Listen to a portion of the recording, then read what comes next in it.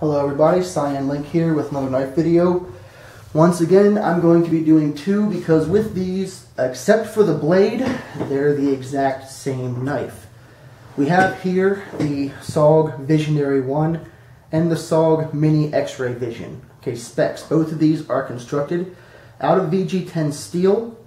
The Visionary obviously has a black oxide coating, while as the X-Ray has a bead blasted finish on it. 3 inches in length for both of them. Of course, obviously, Tanto style for one and a modified drop point for the other. Handles are made out of FRN. Reversible pocket clip and the patented arc lock system owned by SOG. Start with the blades. I am a fan of Tanto, but with this one, I've had some rust problems, and I think that's because of the finish. A bead blast finish is great for preventing, glare or shine. As you can see, as I move it for the light, it's not shining as much as some of my other knives, so that's good.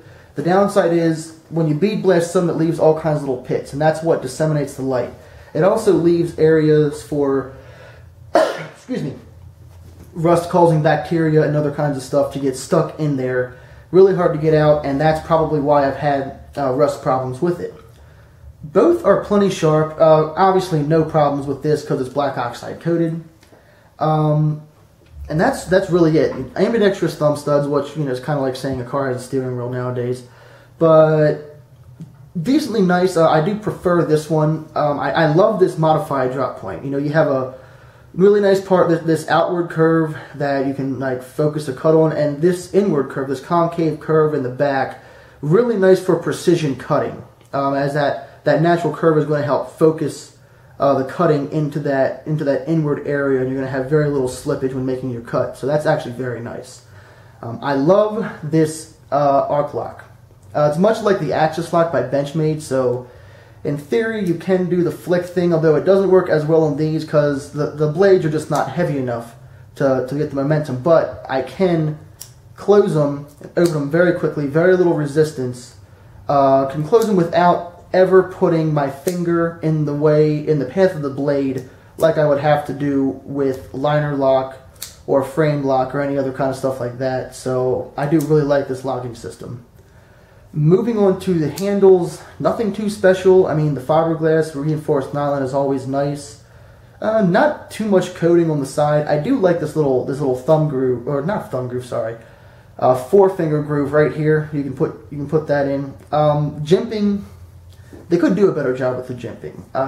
My test for jimping is if I put my thumb on it normally and try to move it back and forth. As you can see, my thumb does slide back and forth on the knife, so they need more jimping. And the other side is, if you just press down with your thumb and you feel pain, that's not a good thing either. So I don't feel any pain, but my thumb can move. So I think they could put additional jimping along the top spine right about here.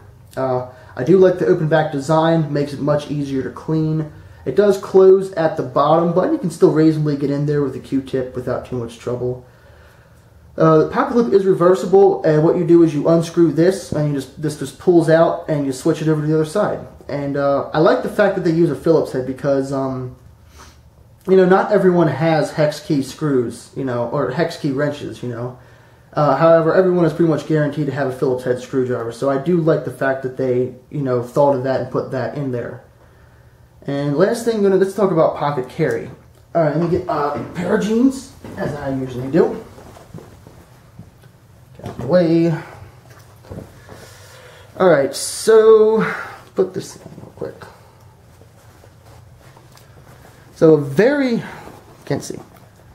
low pocket carry. As you can see, you can't see any part of the knife, you just see the clip, so that's nice. And as far as legality on that, I mean, this knife is so short, it's 3 inches long, that I'm not really going to be too concerned about that being illegal in your state. And with that, I think that's about it for these. Went through the whole knife. One thing I would like to say is that SOG does tend to be too expensive. Both of these are $160 on their website. And while I do recommend both, I would try shopping around for a cheaper price and not buy it straight from SOG. I would recommend the Visionary a little bit more because of the black coating preventing rust, but they're both pretty equal. Just keep in mind, if you want this one, you're going to have some rust problems. And last thing, almost forgot, they do have larger versions. I believe 3.5 inches, the regular X-ray vision, which this one is the mini again, and the Visionary 2 is a larger version of the Visionary 1 if you do want a slightly larger knife. That should do it. I'm Cyan Link. I hope you enjoyed this video. Have a nice day.